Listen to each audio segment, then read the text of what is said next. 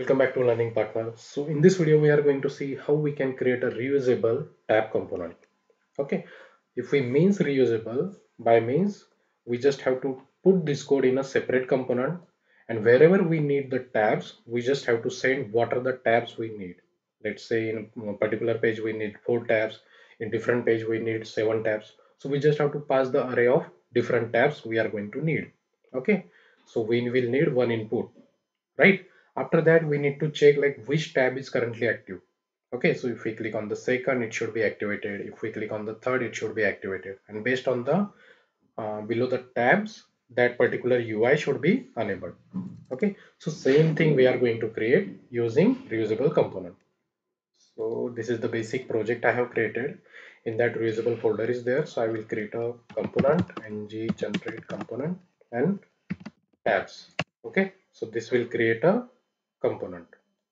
Okay, so as you can see, component is being created, and same you can see it here. Okay, now this is a reusable component, so we first need to put this code ULLI inside the HTML of the tabs component. Okay, okay, so this we have put it here. So if we now we have to render this component into user component. So by using its selector, we can load tab component into user component. So let me create some default structure.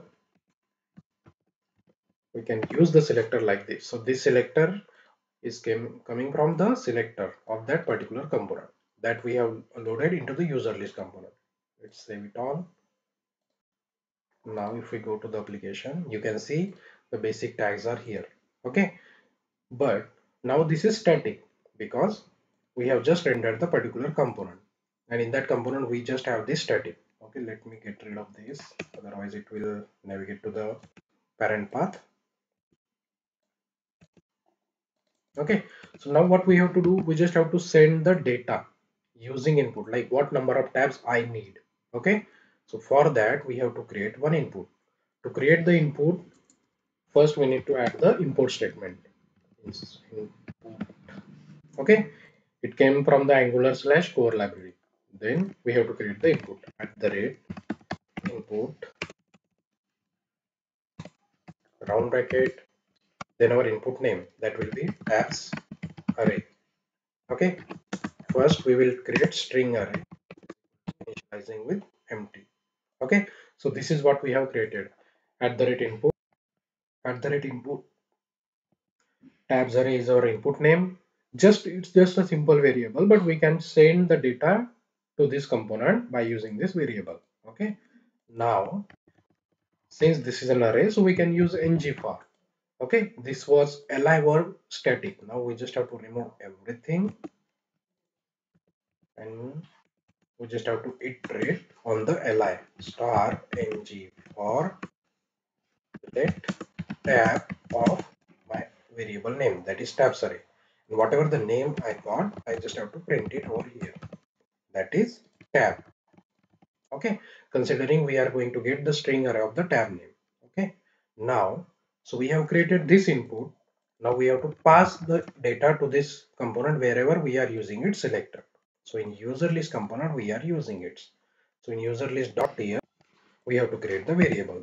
So currently we are in the user list component. Here we have to create an array of what number of tabs I need into tab component. So let's say tabs colon string is equal to square bracket. Okay, here, okay, here we need to create, let's say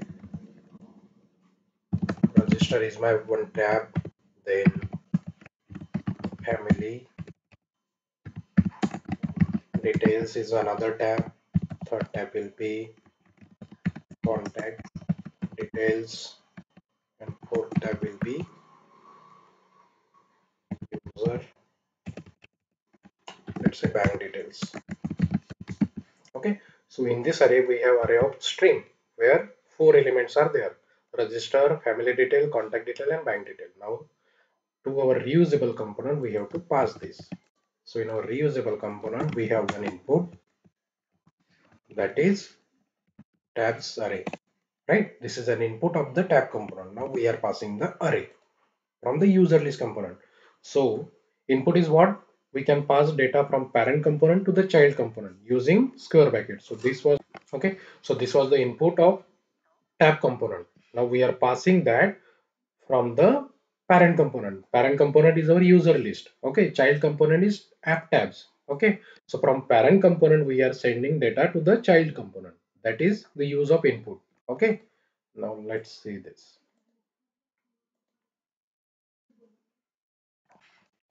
Okay, so you can see all the components, whatever the tabs we have sent, that are loaded over here correctly.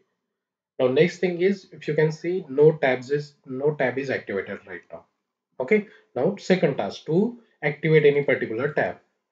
So in tab component, let's create a variable that is not input, just the local variable, that is activated tab. It will be number. By default we will initialize it with 0. Okay, so we can use this variable to add a dynamic class. Okay, so as you can see, I have created activated number, activated variable. Let me show you. Activated tab, it is having value 2. Okay, and this activated tab I have used on the ng class. Okay, so ng class condition is, if activated tab is equal to sr. Sr is serial number. We are storing the serial number into sr variable. Okay, if this is true, then we are adding active class, otherwise empty. Okay, same I have printed. Serial number is over here, and the condition what we have given here, we can see here. So let's see. You see, contact detail is getting activated. If we change the number to 1, so let's see which tab gets activated. So you can see family details got activated because here that condition got true. Now, if we click somewhere on the tab, that particular tab is not getting activated. So for that, we need to write the event. Event will be on the index. Okay. So we need to use click event is equal to set tab, and parameter we have to send serial number, that is particular index number. Now we need to create this event in our .ts, and from HTML we are sending some value that we need to catch it over here. So that is index colon number, and that we have to set to a variable. This dot activated tab is equal to index. So now if we click somewhere, you will get to see like that tab is getting activated.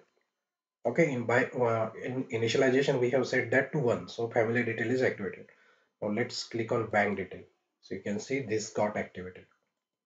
See. Okay, now input is done. We have sent the array, we have made the tabs activated also. We have added the dynamic class active to which particular tab is activated. With the event, we have sent the current index which we have to activate by using his.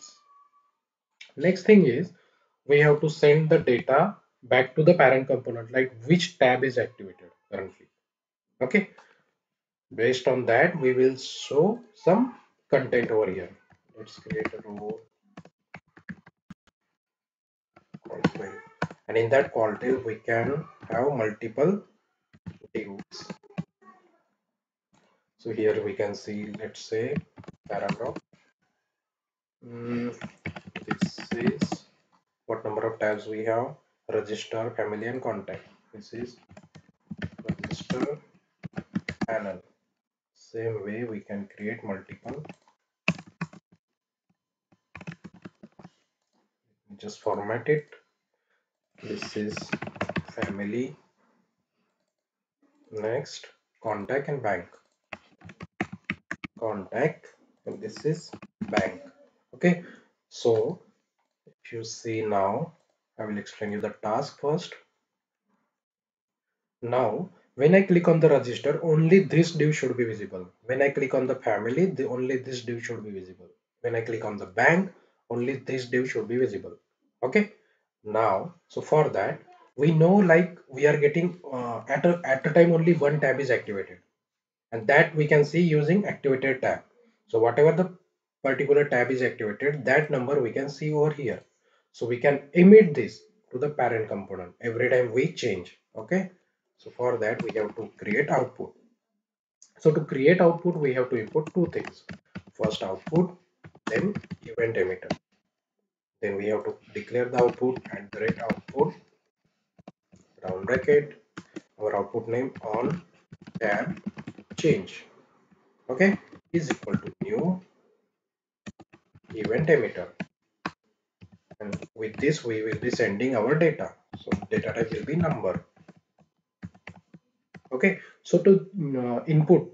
So again, coming to the first point, like input is used to send the data from parent to child. Now output is used to send the data from child to parent, vice versa. Input to send the data from parent to child, and output is to get the data from child to parent. Okay, so we have created one input, and we will be setting the we will be sending the data of type number. Okay, so when we set the tab index, we just need to send the data also using output dot emit, and after emit we can send the activated tab. This. Okay, so first thing, we have created output, an output which is sending the data of type number. Then once we set the tab, we are sending the data using its event on tab change, emit, and sending the data. Now we have to use this in our selector. Okay, so here we need to add just like this. Normally we used to write the click event. Now instead of that, now what event we have in the component? Only one event, that is tab change. Okay, now we need to catch that event over here also on tab change. Okay, so if you can see, when we are emitting the data, we are sending some value, so we need to cache that value over here also. So this is our function. It will be here, round bracket, and whatever the data we are sending from the child component, we have to cache that here. So we have to write dollar event. Okay, now we need to add a parameter also over here, tab index colon number. Since we know like number is the parameter what we are going to send, now we need to store that to some parent variable. Okay, tab index colon number, let's initialize to 0. Whatever the value we will get from here, we will store into this variable is equal to tab index. Okay, so let me just add a debugger so you can see like what data we are sending from the child component and how we are getting it to the parent. Okay, so let's save and check it. Let me open the console. Okay, so if I click on the contact details, so if you can see, first debugger what we have got is in tab component. Now index is 2. Same we have stored that into the activated tab. Now I am sending the data from child to the parent using emit event. Continue.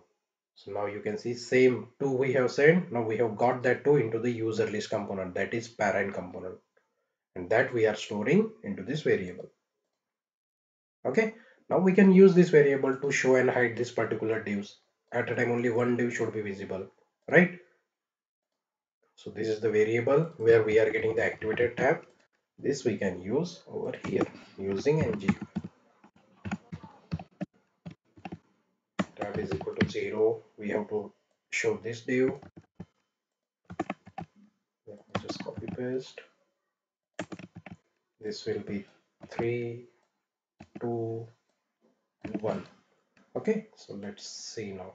Now what we just have to do, we just have to keep the default value same everywhere. So here also it is 0, and in child component also it is 0. So let's see. Okay, so you can see only register panel div is activated. Now if I see, click on the contact detail, you can see contact detail panel is available. If I click on the family, this div will be activated. If I click on the bank, this div get activated. So this is how we have created reusable tab component. Let's see.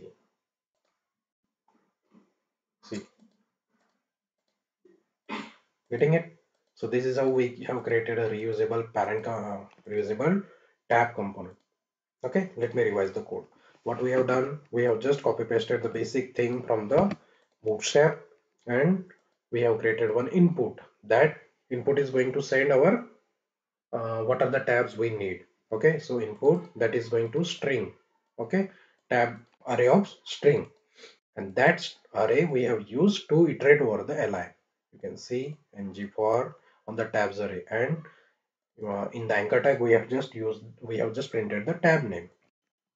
Next thing, we need to make the activation, like which tab is currently active, right? So for that, we have created one variable that is activated tab, and that activated tab we are using with the ng class. If activated tab is equal to sr is nothing but index of the for loop. Okay, if this condition is true, then we are adding an active class, otherwise we are removing it. Okay, and then on click of li, we are setting the current index, so set tab, and we are sending the sr. So as you can see in index, we are setting it to the activated tab. Now in the parent component, we have different divs which need to be activated on the click of it, right? So you can see div is getting changed. So that we are achieving using the output. So input is like sending the data from parent to child. Output is from sending the data from child to parent. So we have created output is equal to new event emitter and sending the data number. So once we set the tab, this dot output our tab change dot emit, and we are sending the data. This we are catching to the parent using like this. Okay, so this is our output, and this is a local event, that is tab change, and we are storing that whatever the value we get from there into this variable, and we are using this to hide and show the different divs. See, only condition is changed. So once we change, that particular div get activated. Okay, so that is about one of the reusable component which you can create, and you can get the basic understanding of input and output also. Okay, and a very nice scenario. So that's it with the current video. Please do like and subscribe. Hope you are enjoying all the videos I am posting.